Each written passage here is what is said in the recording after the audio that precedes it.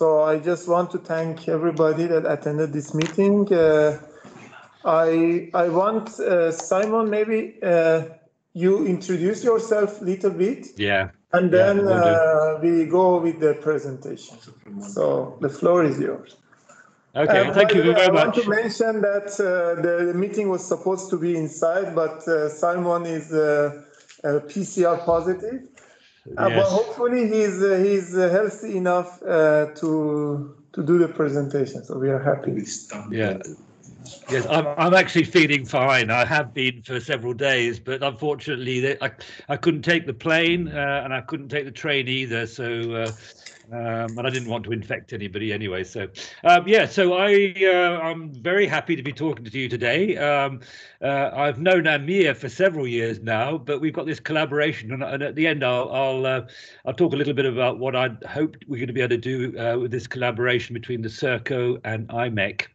So yeah, I work for the CNRS, a French research organisation. Most of my career, I've been really trying to look at ways of using biology as a source of inspiration for AI, actually. And I'm going to tell you two stories, really. One is an old one, which is the idea that, fast visual processing in our brains, for instance, is so fast that it really has to be a feed-forward pass. And I've been arguing for that for about 30 years. It's basically on the basis of temporal constraints. There's just simply not enough time to do much more than a feed-forward pass. Now, it turns out that the state of the art in artificial vision is now effectively using that with these deep learning trained convolutional neural networks. They're getting superhuman performance, by the way, really now. So you might say, oh, well, problem solved. AI is just simply aligned with human vision, if you like. But actually, there's a lot missing, and that's my other big question. It's the role of spikes, the fact that real neurons don't send floating point numbers. They send spikes, and that changes the way you code information. It also changes the way you learn information. And what I'm going to argue is that if you think spikes, and particularly very sparsely activated spiking neural networks, this can open up the possibility of doing much, much more efficient architectures. And I will argue that spikes are actually vital if we want to make energy efficient AI systems. So just to recap very rapidly on what's been my life work, really, it's trying to work out what vision can do. I see it as activation of visual memory. I hope, by the way, that the internet isn't too bad. That should have been about two frames a second, and hopefully your visual systems will have done the job. So the big question is, how does the brain do this recognition, activating memories that we've stored? And can we build artificial systems that could do the same thing? Now, I've been arguing on the basis of the speed of processing that it has to be basically a feed-forward pass. This actually dates back to work in the 1970s by people like Molly Potter, who showed that you could show images about 10 frames per second, and the brain can process them fine. So I don't know how well this will work, but this is 10 frames a second, at least on my computer. I don't know what happens at the other end. Those are just pictures of animals, and you probably saw them all. I don't know whether you saw 10 images per second, but anyway, you get the idea. And if you throw in an odd man out, like in that one, I don't know whether you saw the Mona Lisa, but it often will just pop out, as will in this sequence. Hopefully, you may have seen the Statue of Liberty, or in this last there was a picture of the Mickey Mouse, assuming that the internet is fast enough.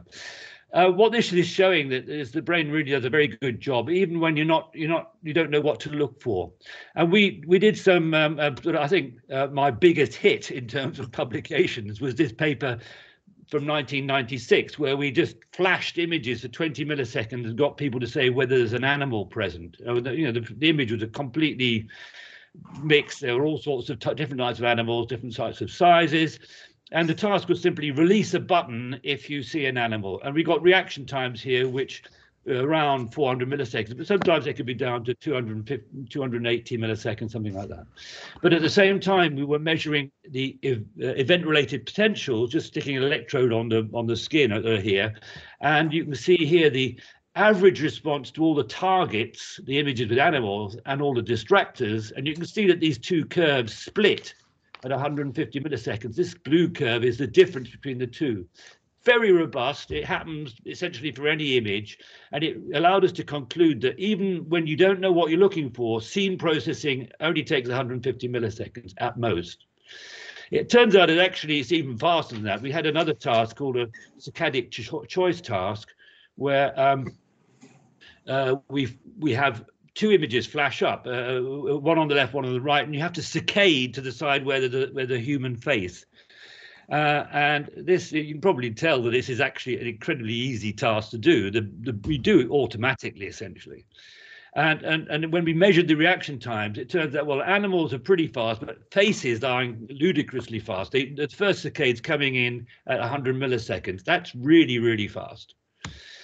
And I wanted to show you our latest amazing task. We call it face zapping, where basically you get shown a very complicated large image, and we're tracking your eye, and there's a face pasted somewhere. You move your eye to the face, and as soon as you get there, the eye tracker picks that up and it presents a new image with a new face, and then you have to go there, and then you keep doing this 500 times, and you measure how long it takes to do all 500. Well, it turns out you can get up to 6 saccades in a second, even though you don't know what you're looking for. This is actually a video. Again, I'm not sure how well this is going to work at your end, but you can see the eye just zapping around. Now, almost certainly you won't have seen everything very well here, but I can go back to the beginning and say, okay, we start off at the center, and here the face is over off to the right there. I don't know whether you can see it. There we go. First saccade. Now it's over to the left. Now it's over to the right. Now it's over to the right. Down a bit. I like this one. This is the face is up here. We actually make life really hard by adjusting the contrast to match whatever it is that where we're pasting things in. And the eye went in the right direction. It's slightly undershot. You had to make a correction. You can see this. This is just stunning because we don't know. There's no clue about where the face is going to be, and we really have not made life easy for people. So, well, just backtracking over, in 1989, I'd already made the point that. Well, we knew that neurons in the infratemporal cortex of the monkey, this is Dave Perrett's work, fire about 100 milliseconds after an image comes on. And if you sort of do a back of the envelope calculation, these neurons are about 10 synapses away from the photoreceptors in the retina. So if you can get through 100 milliseconds in 10 layers in 100 milliseconds, about 10 milliseconds per layer. We know that neurons rarely go above around 100 spikes per second, which basically means that you don't really have any time to come back and do loops. And you're basically doing this as one spike per neuron, which rules out actually the classic idea that we're using rate coding. If you've only got one spike, you can't measure the rate properly. So this, I think, was already signs that there was something wrong with the classic view that it's all rate coding. And this is a sort of figure for showing the sort of thing that you get in monkeys, where you've got this wave of spikes going through the visual system, and you literally only have a few milliseconds at each processing stage. There's actually somebody turning some papers at the moment, which is coming through. I don't know whether it's possible to cut your microphone. Anyway, so this, this was already pointing towards a very robust way of doing processing with just basically a feedforward pass and very few spikes per neurons. Big question, could you get an artificial system to do the same thing? Well, for much of my career, I would have said no way. The fact is that the human brain, if you think about it, we've got 86 billion neurons, 16 billion of them in the cortex. We've got about 4 billion of them in the visual system. And their sort of clock rate, if you like, is about 1 kilohertz. So you can send a spike, pulses that last about a millisecond. One of the real killer problems is that the conduction velocity of the neurons is really, really slow. It's about 1 to 2 meters per second, which is catastrophic. You imagine trying to build a chip where the information could only travel at 1 meter per second. You'd say no way. But this actually does work, and it only uses about 20 watts. We can compare that with, latest hardware like the NVIDIA GPUs. 36 teraflops. You've got thousands of cores and billions of transistors, lots of memory. Gets really hot relative to the brain, and this is pretty pricey stuff. But you can ask the question, how do they compare? Can you do vision with one of these things? And as I say, for a long time, I thought there was no way. But then there's this thing called the ImageNet Challenge, where they basically do millions of training images with lots of labels. You train up the system on new images, and then you get tested with 1,000 possible labels. Well, I was at the European Conference on Computer Vision with Yann Lequin actually in 2012, and the place was buzzing because the state of the art in computer vision had been beaten by a simple feed-forward convolutional neural network that had been trained with BATPROP. It was Jeff Hinton and his 2 students at the University of Toronto, and that paper has now been cited over 100,000 times. Absolutely phenomenal. But they were using the most simple architecture you can imagine. It's just a feed-forward network with a bunch of convolutional layers, a couple of fully connected layers, and an output layer. And they gave you the architecture. There's no feedback, no horizontal connections at all. It just straight run a pass through this system. They tell you what the filters on the first layer are. It gets a bit more complicated afterwards, but the point is it's a relatively small number of neurons, 650,000 neurons, 60 million parameters to tune, which corresponds to 630 million synapses.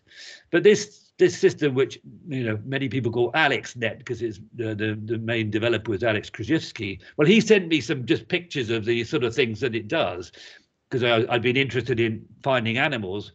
And this is just for each image, the sort of ground truth, and then the 5 highest activation outputs. Someone was saying Kianj. Were you? Yeah. Yes, there's a bit of interference there. Anyway, so the point is that this is really working very well. The top few, the couple of, I've actually ranked these according to how well the system's doing, and it gets a little bit bad at the bottom. This is a spider monkey, and the system said is a howler monkey, but it was, it's still doing very well. And this is my favorite. The correct answer is cherry, and the system said a Dalmatian dog. Well, that's a pretty good guess as well. I mean, I was just completely floored by this. I said, this is amazing. And ImageNet performance, starting with 2012, when AlexNet came out, it's just got better and better. So this is human performance. A courageous guy who tried training himself to do the same problem. He got about 94% correct, but now we're way above that. And so we've got superhuman performance starting in 2015.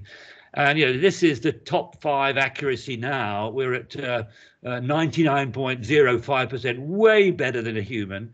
And if you ask for top 1%, in other words, is your best bet the actual ground truth thing, and we're now at 90.95%. So in a sense, you could say that problem has been solved. I mean, I can retire. But the problem is the way that these systems learn. These neural networks are trained with deep learning. They're certainly the state of the art, but they're using floating point numbers to code the neural activation levels and the connection strengths, whereas real neurons use spikes. Now, some people would say this is not a problem. Most people assume that floating point numbers, the activation levels, are representing the firing rates of the neurons, so we don't have to worry about the spikes, right? But I think that's completely wrong. Floating point maths is incredibly expensive. It's and actually, if you build it on rate coding, that's a disaster too. It's just simply not viable. Backprop learning, it works, but it's horrendously slow relative to how the way humans work. So in a sense, there's a caricature, a sort of standard neural network here with 16 neurons, as inputs and one neuron here with different weights and so on. It's basically saying that you've got floating point numbers for the reactivation levels, floating point values for the weights. You multiply these things together to get a sort of activation level. You sum them all together and you feed them through some output function, which could be a sigmoid or a rectified linear unit like this sort of thing.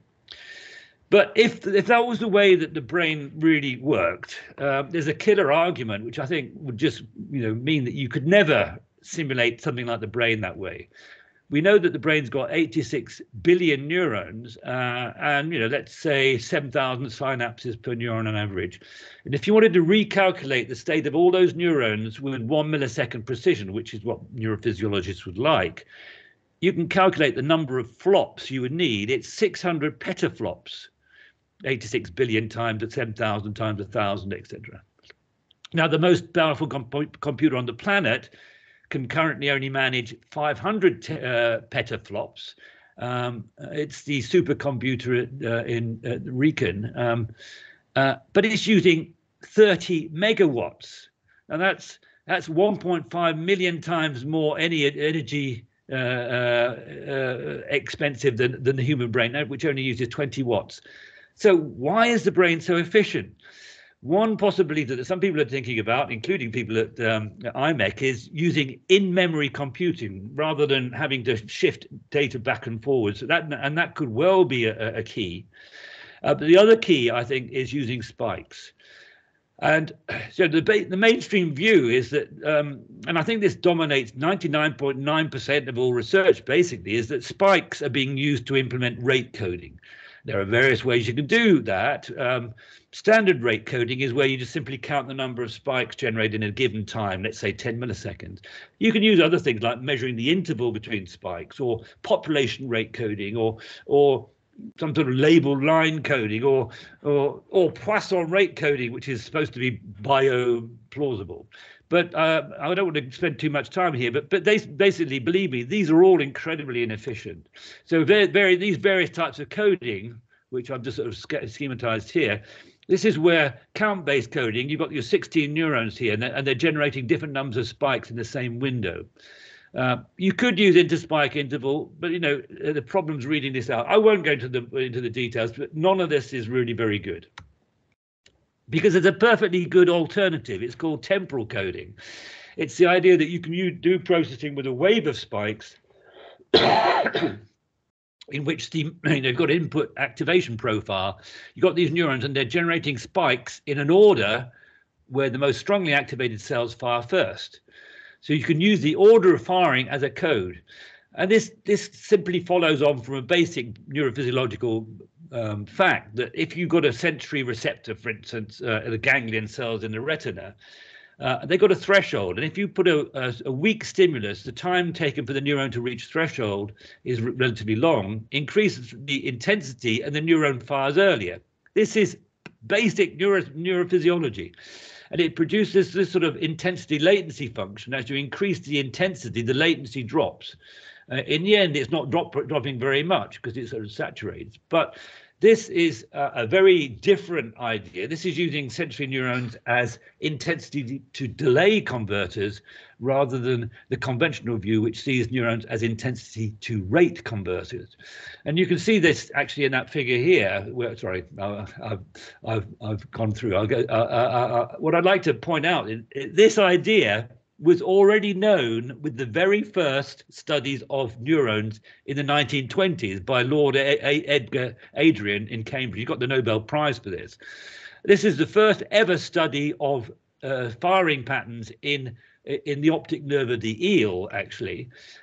He was able to record the rate of firing of a bunch of fibers with two intensity stimuli. The stimuli came on for 300 milliseconds, and you can see the firing rate here plotted as a function of time. Now, you've got two intensities, high and low, and you can see that the higher intensity stimulus produces more firing. It's a higher firing rate, and particularly the maintained firing rate is much higher for the higher intensity stimulus. Great, that's rate coding. But look, the latency of the onset is completely different. It's like twice as long with the low intensity stimulus. That was already visible in the very first study ever done. And it showed that the retina is an intensity delay converter. And that basic physiological fact has essentially been ignored by just about everybody, including neurophysiologists, but in particular modelers. And that's been ignored for 60 years or more. I just want to mention a study that we did back in 1993, where we were flashing gratings, really boring stimuli. Simon, can you hear me? Yeah. We cannot hear you for some reason. We can. Can't. Yeah, I'm hearing very well, to be honest. Can it be a local thing? Maybe you can unmute. You're not muted, but I'm not muted, and some people can hear me, so that's very odd. I can also hear you very well. Okay. Or probably the room cannot hear us. Okay. Okay. I think I should keep going. I should keep going. I think probably. I can't do anything from here. Well, that's very unfortunate if you've not been able to hear me. Anyway, you can follow the figures. Hopefully, this is flashing gratings, those boring stimulus ever used by neurophysiologists, and the grating comes on for 300 milliseconds, and you can we got presentations of 6 presentations of each orientation and a whole bunch of different orientations, and you can see here that the latency of the neuron sort of actually is not fixed. As you move away from its preferred orientation, the neuron takes longer to fire. So again, this is showing that actually it's not just the luminance or the contrast. Any parameter that you want to code with a neuron actually gets transformed into the timing domain. Again, this has been ignored by most people. Let's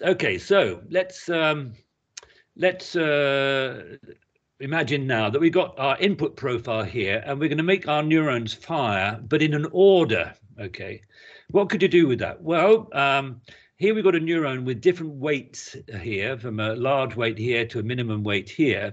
Normally, that neuron would not care what order these inputs fire in, but all you have to do is to add a shunting inhibition circuit, which, as spikes come in, they turns down the sensitivity of this neuron.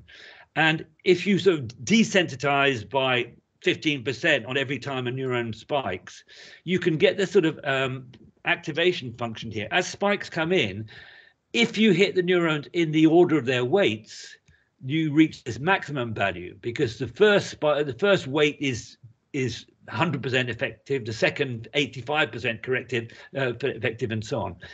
If you activate the neurons in the reverse alphabetical order, that's the worst thing you could do. And if you take random values between the two, you get something in between. And we call that rank order coding. You get maximum activation when the inputs arrive in the order of the weights. Minimum activity with the reverse order.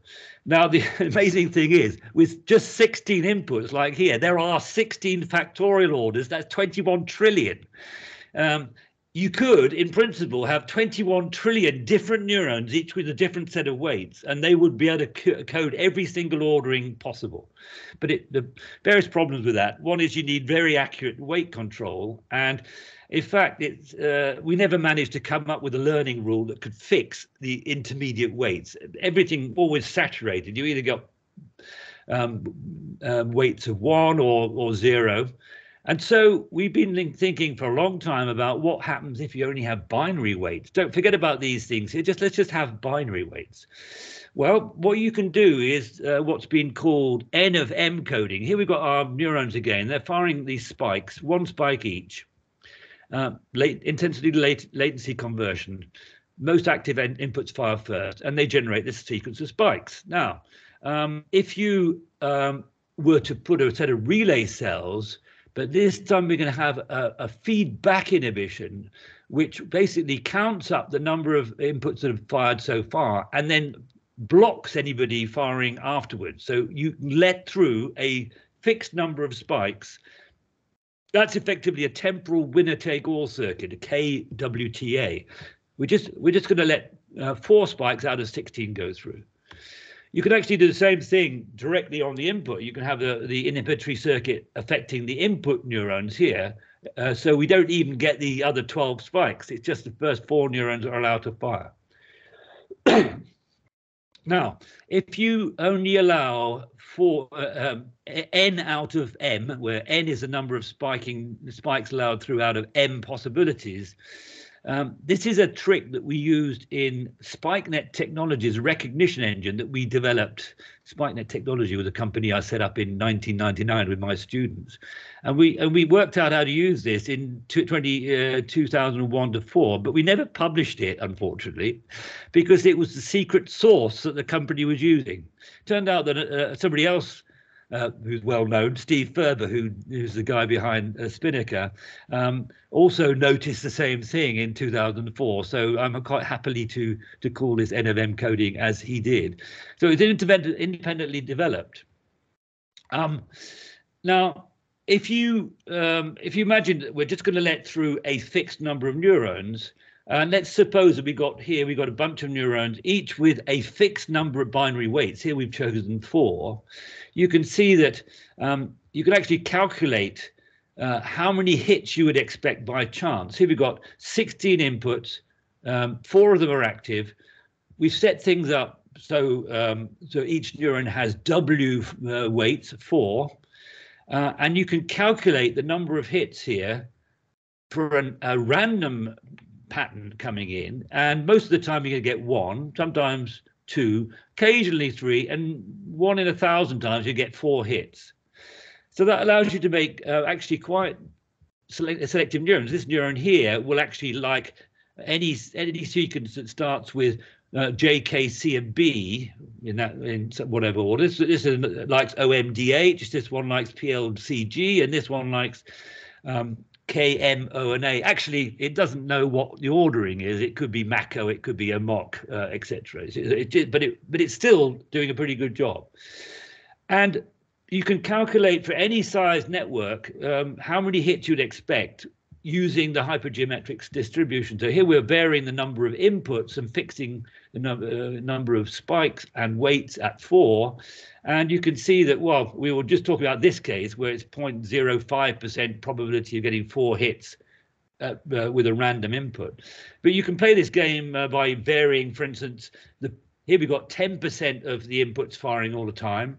They're probably getting with 100 inputs and only 10 of which are active and 10 weights. Probably getting 7 hits is already very low, and the probability of getting 10 hits is absolutely astronomically small. And this allows you to make very selective neurons that are very unlikely to fire with random inputs. And okay, I think it's probably worth pointing out that the more neurons you've got, the better this works. So here we've got 1 billion neurons, and we're just going to let some percentage of them fire. And we've got neurons that are listening in on this with only a small number of weights, and the probabilities of getting up to the threshold for firing are extremely low. Even when 10% of the neurons fire, there's only sort of a tiny probability of getting of any given neuron reaching threshold. Now, if you actually set this up as a recurrent network, so we take our billion neurons and we feed them back into each other, onto themselves, you can actually calculate the number of expected spikes as a function of the density of spiking in the activity. Here, out of the billion neurons, you only expect 2 neurons to fire, even when around a bit less than 1% of the neurons are firing at random. But of course, if they're not random, then the system becomes incredibly selective, because any of these neurons could fire if they get their right hits. So as I say, with less than 1% of active neurons, very few neurons fire by chance. Now, I've been talking rather abstractly, but let me just go back. Do you remember where I was showing you how good we are at detecting a face out in the middle of well off the center of the vision? How could that be possible? Well, I reckon that you can do this with a very cheap mechanism. Imagine that you've got a bunch of actually 18 different oriented filters. I've just got horizontal and vertical in 9 different positions. There are 18 neurons here. And let's suppose that for a given pattern, the first ones to fire are these 4. Well, those 4 actually correspond to those 4 orientations here. And so this neuron here, which will fire, is a perfectly good way of saying it's a face. The key is to say, don't let all the neurons get through, only let the first 4. And then you can make a really cheap, really effective face detector that can work with very little information. Because the fact is that, this looks like a face to everybody, right? And it's got 4 lines in it. And yet that will trigger your face detector because that's very good. So, encoding is very powerful. The question is, can we make neurons learn to respond to patterns? Here we would like to be able to produce a neuron that actually learns to respond to a particular thing. And this is where an idea that we developed with Amir, who's here with you today, we call it JAST, basically because Jake, Amir, Simon, and Tim were the inventors of this thing. We did this back in 2016. The trick is to have neurons that have 2 thresholds. So you've got neurons that start with a random pattern of connections. You've got 2 thresholds, a threshold for spiking, which might be 4, but a second lower threshold for learning. So for this particular input, this neuron has got 2 hits. That's already a bit suspicious. So we could trigger the learning mechanism, which would say, if you get to 2, move one of your unused weights, this one here, to a place where one of the inputs was active. So you move it here, so that now it's the same pattern of inputs comes in. You'll now get 3 hits. You could have moved up your learning threshold now to 3, such that here we get to learning threshold again, and we again will move a weight to now have a neuron which will fire if that particular pattern occurred. And we only need 2 repeats to get it to learn that. Now, back in 2015, when Amir was visiting the lab, we managed to show that I was showing you the case with 16 inputs and neurons with 4 weights. Well, here we've got 124 input neurons and 124 output neurons, each with a small number of weights. The inputs are initially firing at random, and at some point we arbitrarily choose any spike as being the beginning of a motif that we're going to repeat, and then we take 1 in every 2 spikes. The blue spikes here are going to be a pattern that repeats, and you can see that the first time that pattern occurs, nothing happens on the output for the obvious reason we haven't done anything at all. But as soon as you start repeating things, so this is the second repeat where you've got the blue spikes are the same, but mixed in with 50% of random spikes. Well, you can see here we've got 2 of the output neurons have already learned to respond because they've shifted their weights around. And by the time we've had 6 repeats, we've got a whole pile of these neurons firing. And we can do this simultaneously with multiple patterns. There are red neurons and blue neurons simultaneously learning, and this works really fast. We were doing this on an FPGA. So this is Amir's implementation. Doing this on a Spartan 6 this is the Spartan 6, cost us $100 or so.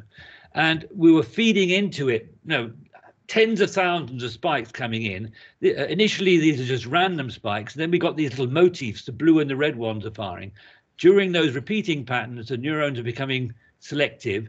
You switch back to the random patterns and the neurons stop firing. Come back with the things that have been repeated and the neurons immediately respond. Amazingly, this whole thing only took 14 milliseconds. Actually, here it was longer. But if you run the FPGA flat out, we could get the whole learning and unlearning and all the rest of it and testing. It was 13 milliseconds on the Spartan 6. Now we got that. We've submitted patents for that. And basically, the bottom line, if you like, is that spiking neurons, if you're using intensity delay conversions, you can get information the order of firing, and you use inhibitory circuits to control the percentage of active neurons. You can use binary synapses, N of M coding, and a just learning rule to match weights to fit things in incoming patterns that repeat. And as I say, 2 to 5 repeats is typically enough for learning. So can we scale up those ideas for energy efficient AI? Well, just a quick summary, just to say where we are now. Conventional neural networks, we're using floating point numbers and for the activations of the weights and so on. You might do this with event-driven processing with spikes, but it's still using floating point numbers. What we're talking about now is binary event-driven processing, and even better, binary with N of M coding. So these sort of things are going to be very expensive because they're using floating point numbers. These are much more efficient because you literally only, for each of the output neurons, you just simply have to increment their activation levels. No multiplication necessary at all. It's not even addition, it's just increment. And if you control the sparsity and you use the just learning rule, you can make this, I think, into very big systems. And this is what I call the Brain project, which I'm doing with some various researchers at the IRIT, Institute for Research in Informatics in Toulouse. And our aim is to try and use existing hardware to scale up these ideas. And one of the sort of things that we'd like to do is doing sort of reasoning. If I ask the question, which composer born in 1756? Now, if you know your history, that might be enough for you to say Mozart, because Mozart was a composer born in 1756. You could do that in a very simple spiking neural network where you have inputs coding particular symbols and neurons here with different binary weights. If you have composer born 1756, then you get over threshold for firing that neuron and so forth. And you can actually do any sorts of architecture you like here with sensory neurons connected to neurons in the system. You can have recurrent neurons, you can control output neurons and so on. You can do any architecture you like. And we believe we can move up to billions of neurons doing this. A couple of important ideas. One is that we're using a different approach to what is used in conventional neural networks, where effectively you use lists of backward connections. That's for each neuron in the system, you recalculate its state of activation using its list of inputs and their activation levels and weights. But what we've been doing actually for nearly 30 years is using a list of forward connections. Here so each spike updates the activation of all of its targets. Now, SpikeNet was actually perhaps one of the very first systems to do this. This was Arnaud Delorme's code. This is back in 1999. And we were already doing face detection, very much as I was explaining just now, looking for particular combinations of orientation activity. And I used to joke at the time that and that's why we created SpikeNet technology. I used to joke that you could use SpikeNet to simulate the entire human brain in real time if none of the neurons fire. And that's the trick, really. We don't calculate every neuron all the time. We just update neurons that are active. Another trick is to choose between sequential activation, propagation, where each spike as it comes in is propagated one by one. Or you can do it by blocks. You can group together a bunch of spikes and then process those together. In other words, you're using packets, and that's exactly what I was talking about with N of M coding. You just let a certain number of neurons fire, and then you process them as a block. Now, with a student last year at the IRIT, he was using a top-of-the-range GPU. And he tried all sorts of different ways of doing connections, either backward or forward or sequential by block, and we could have learning going on or not. And he tried CPUs and GPUs and so on. The bottom line is that the best way to do things, if you want the best, is to use a GPU with forward connections and block-based processing, because under those conditions, we were able to stimulate a network with 1 billion neurons and 100 million inputs. Each neuron had 4 connections, which is very low, but that's still 4 billion connections to worry about. And we could process a block of 1 million spikes in 18 milliseconds. That's phenomenal. 2 billion updates every second. And there's no reason why we couldn't extend this to much larger networks with with recurrent connections and online JAS. And hopefully we'll be able to use this in various things like image processing, but also perhaps natural language processing, doing things like storing information about which composer was born in 1756 and so on. And that could be an alternative to things like GPT-3. Just to stress the point, if I was just talking about an array which actually has 100 million inputs and 100 billion outputs. If you wanted to implement that as a crossbar array physically, we'd be talking about 100 million billion synapses, and you couldn't simulate that using standard methods really, and you would be impossible to do a crossbar array to do that. But we believe that we can do this by talking about very sparse activity. And so one of the sort of things that we're going to try, I've got a student starting up on this, is rather than using GPUs, how about using Apple's M1 chips? The latest one, which has come out in the Mac Studio, the M1 Ultra, it's got like 114 billion transistors. It's got 128 gigabytes of unified memory that can be addressed from everywhere. Lots of memory, lots of cores and so on. And you can have inexpensive memory models with 2-4 terabytes that are really fast as well. So what we're planning to do is to use the main memory, that 128 gigabytes, to implement the neurons and implement the connections, the list of connections, using these solid state disk things. And I honestly think that we're going to be able to do terabrain, that's trillions of neurons, anytime soon. But let me just go back to that other idea, packet-based computation. This is the idea that you don't process. This is a block of spikes to process at once. So here we effectively load in a set of binary weights, you read in a set of input spikes, and effectively the main operation is to do a match. You count the number of hits, the number of places where there's a spike and a binary weight, and then you have a counter pipeline to count the number of hits. And then you load in another set of weights and you get a different count, another set of weights, and so on. And that's precisely, and if you get 4 hits, for instance, that's when you spike the neuron. That's exactly what Amir was doing in 2015 on his Spartan 6. There he was using 1,024 inputs, actually up to 4,000 outputs, because the chip has 4 megabits of memory. But in collaboration, I mean, what I'm excited about and what I would hope to be with you today was, one of the things we're doing is testing with a much larger FPGA. This is, let me just run through. I've got the picture. I'm doing this with Amir, but also Manolis and Alexandra. We've got a large FPGA that's already available. And the question is, what can we do with 8 gigabytes of on-chip memory? But the other thing is, and this is a speciality I understand at IMEC, is in-memory computing, because that basic AND operation where you load in the weights, you load in the spikes, and you just do an and then count how many bits you get that are set.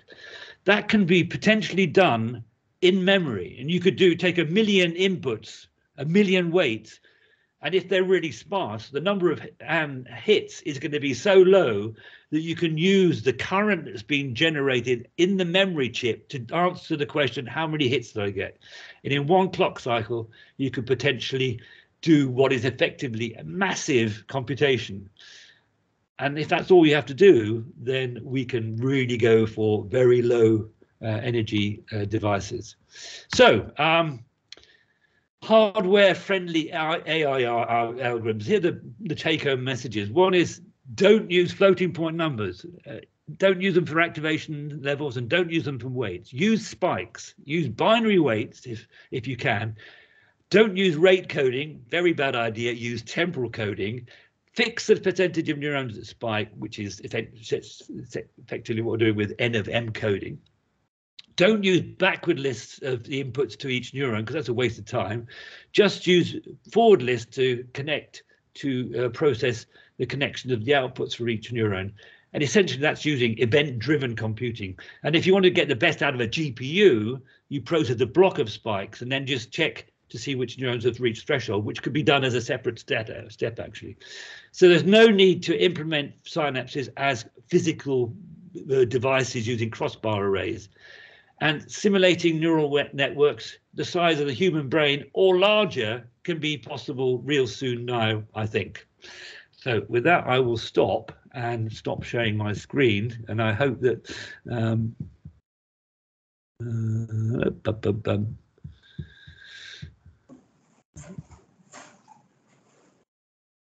so sorry guys for those of you who couldn't hear me. What happened in the end? No, we solved the issue very fast. It was from our side. So so I managed to finish. Yeah, there are people wants to ask question. I see Yahong, you raise your hand, so please go ahead. Hi, very nice talk. I like it a lot. You talk about the one slide about this packet base. Can you explain a bit more, and how does it compare with a more conventional approach? So there are two. I was explaining. It was a bit rushed at the end. I was trying to leave some time for questions. If you got a list of spikes coming in from a device, it could be a dynamic vision sensor or anything. Actually, it doesn't really matter. You've got this ordered list of spikes, and one thing you could do is to process each spike one by one. That works. It's great. It has the advantage, actually, that when a neuron goes over a threshold, you know precisely when it fired relative to the inputs, and that's actually important for learning. But if you want to use hardware efficiently, either on a GPU or with in-memory computing, what you want to do is to read in a whole bunch of spikes and make a packet. So this is the idea of N of M. You've got a million inputs, and you let them. You read in spikes until you've got some percentage of them are at set. That gives you a sort of binary vector with, 100 bits set out of a million. And then either you can just send that packet to a GPU and have 10,000 cores all processing in parallel, and that's very efficient. That's how we managed to get a million spikes processed in 18 milliseconds. But you don't know when the neurons fired in that sequence. Okay, so that's why you might need a two-phase thing. First, you do your packet spike thing, and then for the neurons that reach threshold, of which you may only have like a handful, you then manually go back and read the spikes in again and say, this one fired after spike number 3000. And then, and so by doing it in two phases, you can get the best of both worlds. So the in-memory computing won't tell you exactly which neuron fired when, but it will tell you, that these neurons fired, and then you would just have a second phase to do that. Well, one of the things about the FPGAs that we've got is that you've got a CPU core on it that you could use for doing the sequential propagation once you know which cells neurons are interesting. So hopefully that was clear. Basically, the point is packet-based processing, which is what EMEA did in 2015 on the FPGA, is incredibly efficient.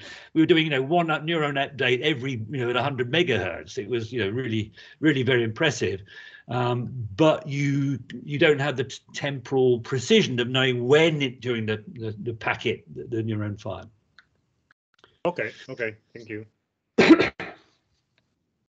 Okay, so I see Yangyu. Yes, my question is about the binary weights. Is this just 0 or 1, or could you also encode them as -1 and +1? And does that make a difference? The big question there. So some people think actually for hardware you need 3-state weights. I would say no, you don't need 3 states. You just need 2 lists. One is a list of +1 and another one is a list of -1. And when you're processing the +1, you increment, and when you're processing the -1, you decrement. And that's fine. And it's a very sensible thing. Actually, when I was doing the N of M thing of blocking the neurons, it's effectively using negative weights. You're sort of, but I would not use hardware with 3-state synapses, because that means you're doing an awful lot of zeros, and you don't want to do zeros. So yes, fine with pluses and minuses, but no zeros, please. Very bad idea. Okay, thanks. Okay, so yeah. Hello, Simon. Thanks for the nice talk. I'm not an expertise in spike neural networks, but once I read a paper about the hardware implementation, it says the learning of the spike neural network is hard work. They use it's called STDP, it's spike time dependent plasticity. I wonder what's the difference between these two things. Okay, so I actually cut out a large section. Normally I talk about STDP a lot.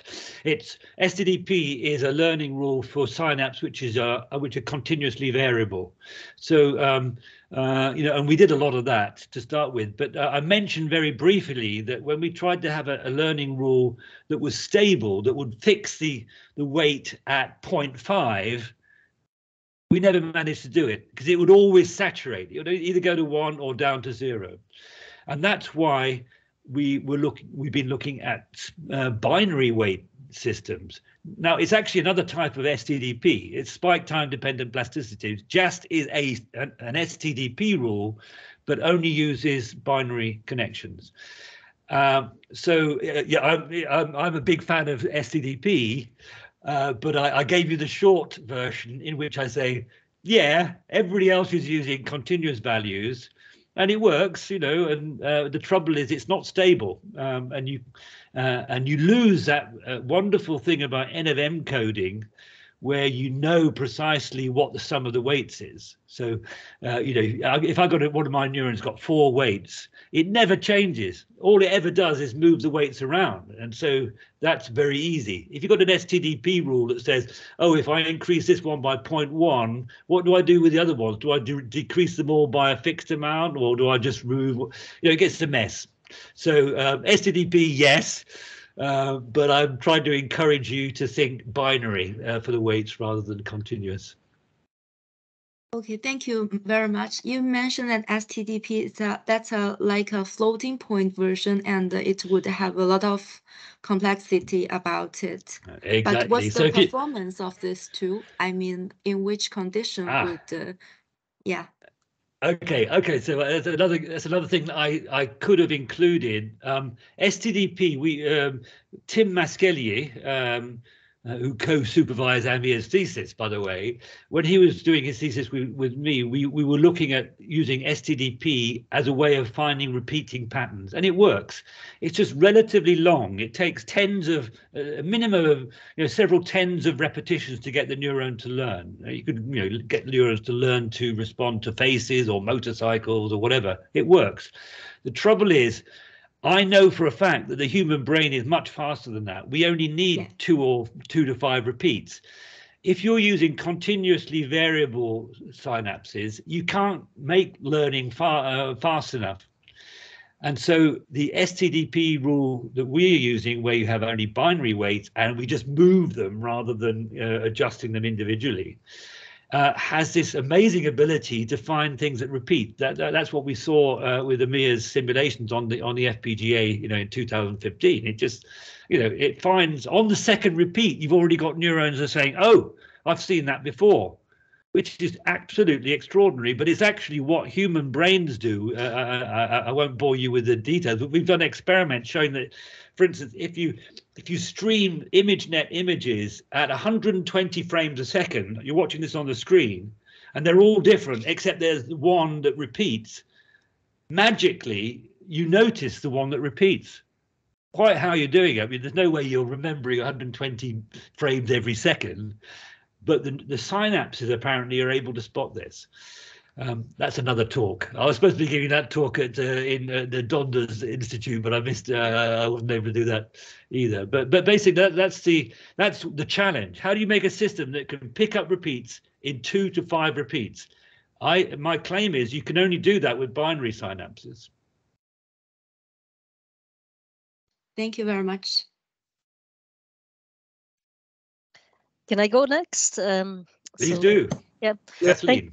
Thank you for the very inspiring and passionate talk. Correct me if I'm wrong, but I have the impression you're focusing like on big compute central brain. Would your story change if we would go to peripheral nerve, if we go to distributed compute? Yeah, but maybe additional challenges or yeah, other opportunities may arise if we talk about. In fact, in Eindhoven we focus on a neuromorphic sensing program. In IMEC we focus on a neuromorphic sensing program, so not on a neuromorphic compute program. Yeah. What would change? What would have different priority? For me, nothing. I like talking about the trillion neuron system because it makes me sort of excited. But actually, you can do this right on the periphery. So I was showing that example of processing, finding faces in little images. Well, you can do that. In fact, that's one of the things that we're doing with Amir and Manalis and Alex, is taking images, and then actually what we do is we do some very simple convolutions, four convolutions, and then pick off the most active convolutions.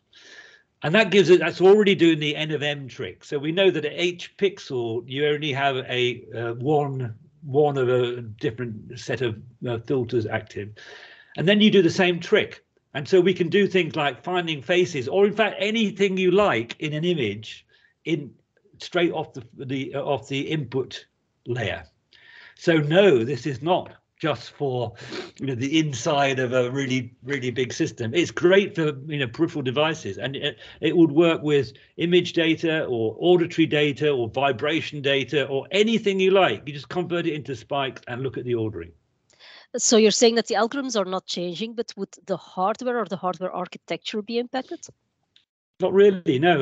In fact, Brain Chip, with whom I have been associated, have a chip called Akida, which they've actually got a sort of license to use JAST on it, and it's got 1.2 million neurons on it potentially, and you can wire it up with any device you like, including sort of DVS cameras, but also they're using it for olfactory processing and things like this.